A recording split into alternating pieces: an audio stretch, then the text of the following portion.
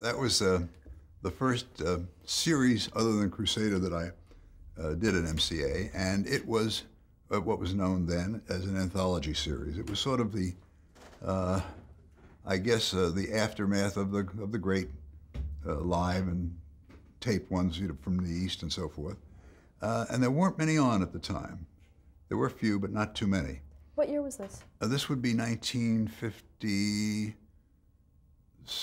I would guess. I mean, it's either the 56, 57, or 57, 58 series. That I don't remember. It was one of the others, around 1957.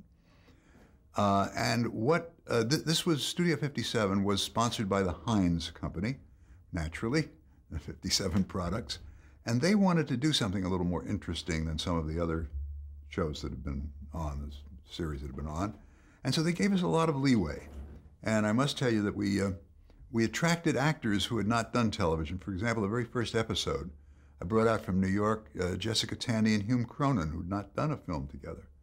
And it was called Little Miss Bedford, and took a couple of men on the ship, and it was a terrible storm, and poor little Miss Bedford was never going to survive, And of course, she is the one who pulled everything together when it was necessary, and in essence saved Hume Cronyn. So, but it was just a charming couple and a delight working with them.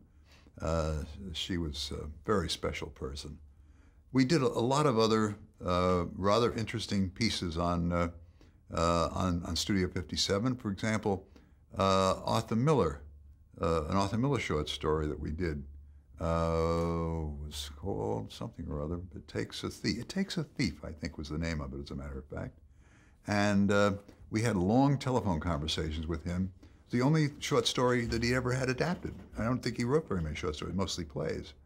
And so we had long conversations. Oscar Millard, who had written Crusader, wrote the teleplay for me, and we had many three-way conversations with Miller, because he had very strong opinions on what we could or could not do, and he went over the script and made comments, and I must say was very helpful.